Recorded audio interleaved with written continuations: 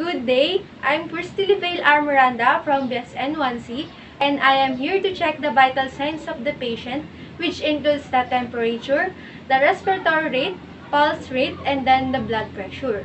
Purposes of taking the temperature is to assess body temperature through axillary route, then establish baseline data for subsequent evaluation, then to determine and monitor changes in body temperature. Equipments or materials: axillary temperature, antiseptic wipes or cotton with alcohol, then notepad and pen. Procedure: assessment. Identify the client and explain the procedure to the client. Hello sir, good day. I'm Nurse Miranda, your nurse for today. Can I ask your name? No? Okay, thank you sir. Today I will check your vital sign and I need your cooperation. It is fine with you? Yes. Okay, thank you sir. Then, planning. Perform hand hygiene.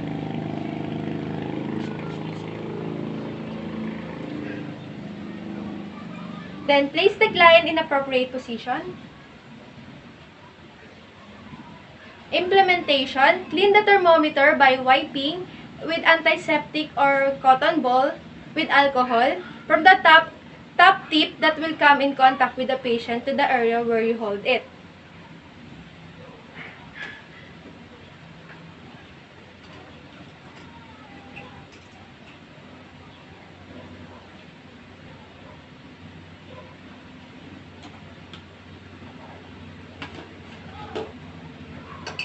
Then, place the thermometer to the axillary of the patient.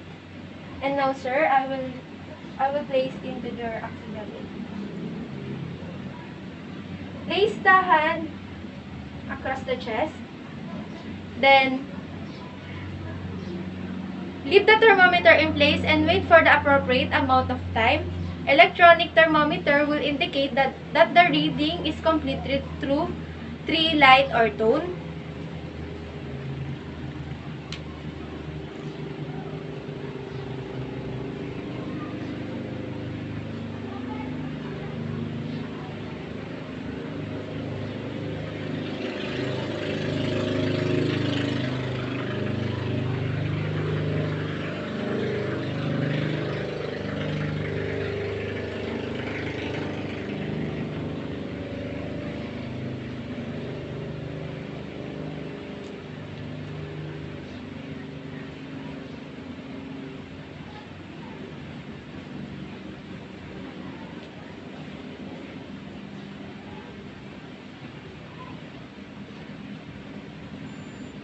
Then, remove the temperature and read the result. Your temperature is 34.9 and it is normal. Then, disinfect the thermometer.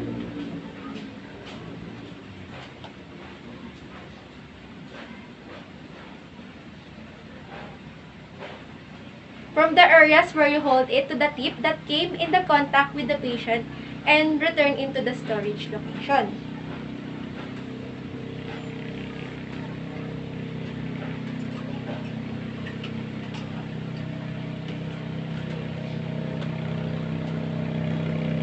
Then, record the temperature reading in your notepad.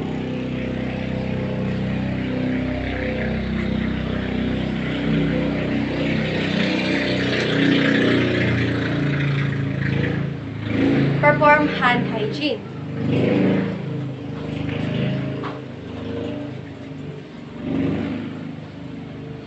Evaluation. Evaluate temperature measurement in relation to baseline data and normal range for client.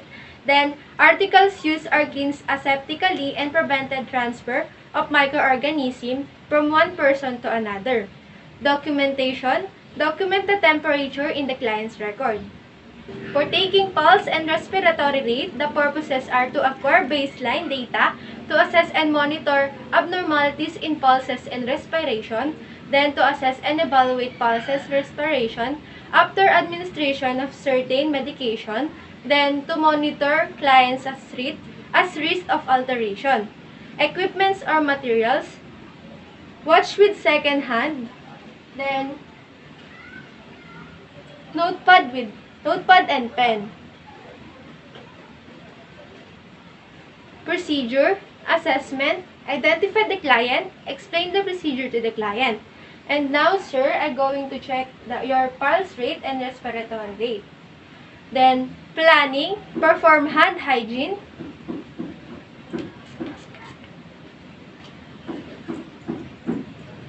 Then, ensure the privacy of the client. Radial pulse, place the client in supine position or in comfortable position with his arm alongside with the wrist extended and the palm of the hand facing downward. Then, place the index, middle, and the ring finger with his arm along the radial artery and press gently against the radius.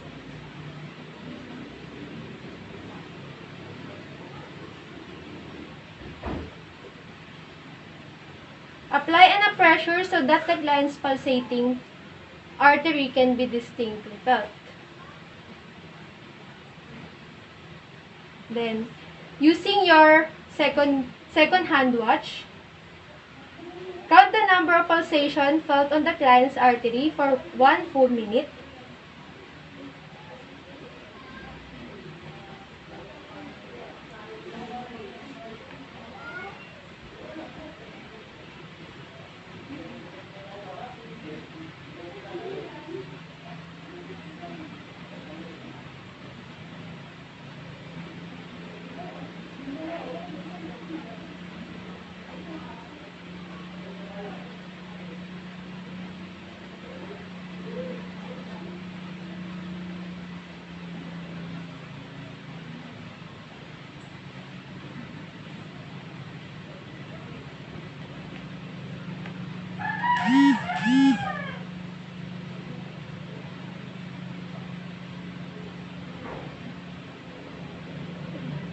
Then, record the pulse rate in your record pad.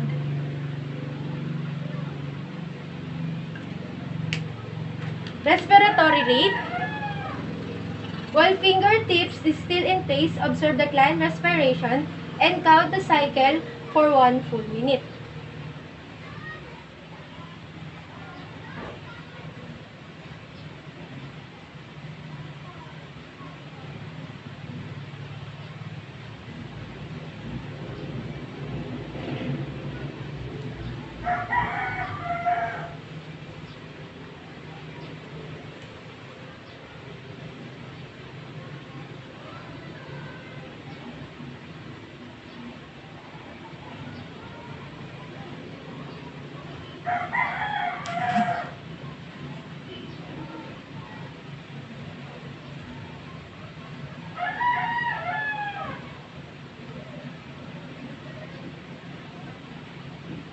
Then, record on your notepad.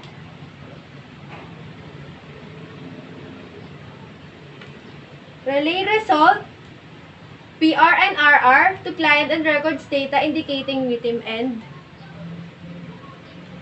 volume. Your pulse rate is 80 beats per minute and respiratory rate is 16 breaths per minute. And now, perform hand hygiene.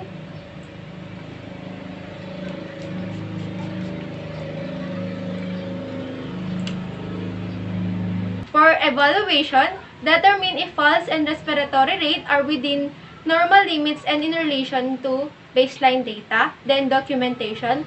Document any pertinent assessment data. Note for irregularities in rate and rhythm, depth and volume of respiration and pulses respectively. Then chart and report any complaint.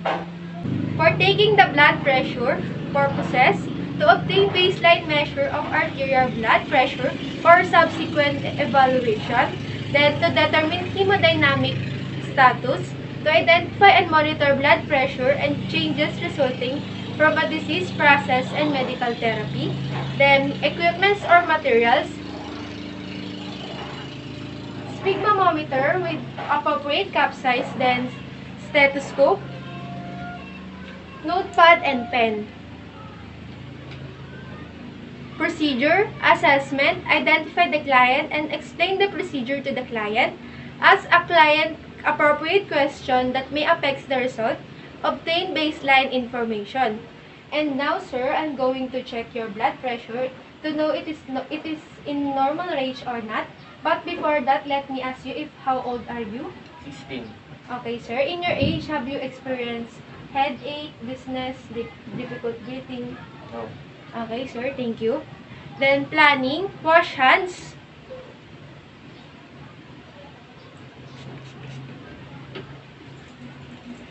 Then, assemble all equipments or materials to be used, placing them in working area.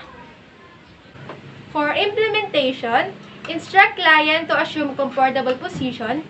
Forearm is supported at the level of the heart and palm of the hand upward. Then, roll up sleeves to expose the brachial area.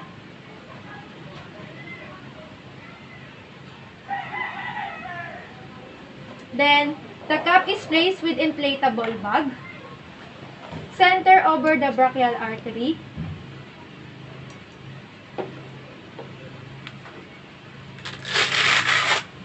Two to three finger breadths above the antecubial fossa.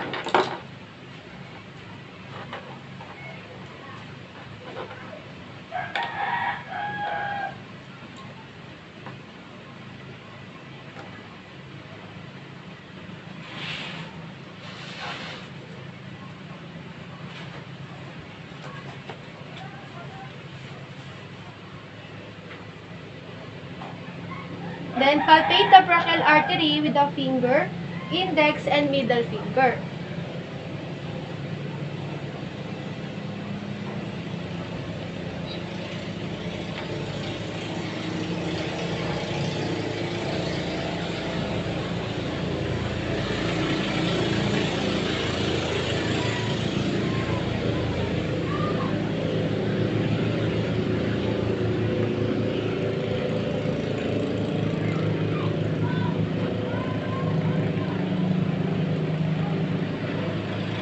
Then close the valve. Close the valve on the pump by turning to the knob clockwise. Pump the pump until no brachial pulse left.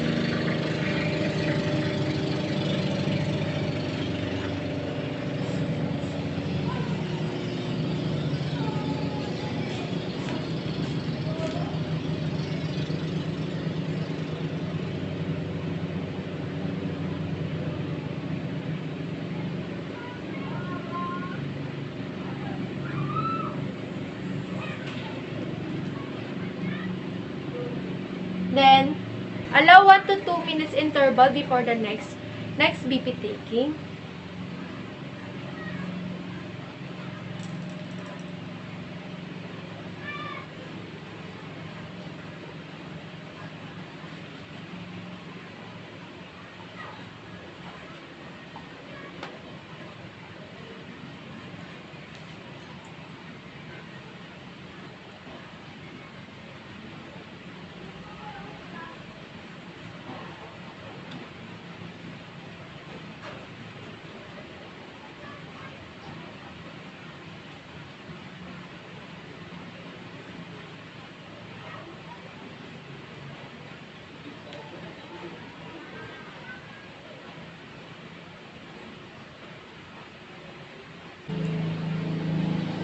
For the stethoscope, place the stethoscope earpiece in position where the tips pointing outward. Then, palpate the brachial pulse and place the diaphragm of the stethoscope over the brachial artery.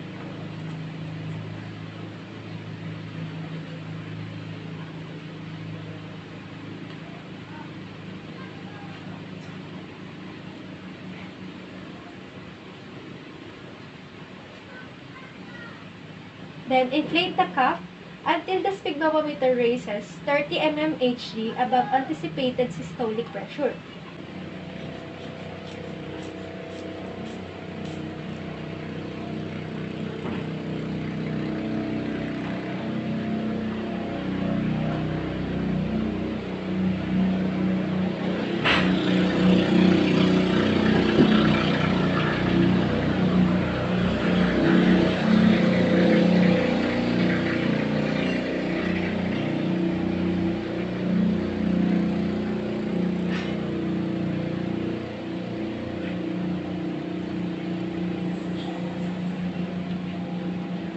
Then, release air evenly and gradually, noting the first and last sound heard.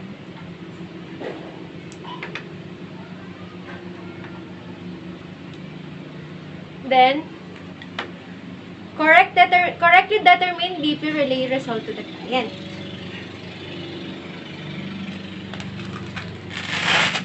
Your blood pressure is 120/80 and it is normal for your age. Then, perform aftercare of materials used.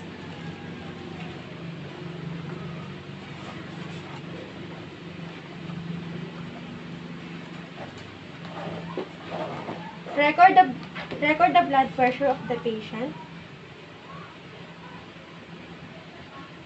Then, wash hands.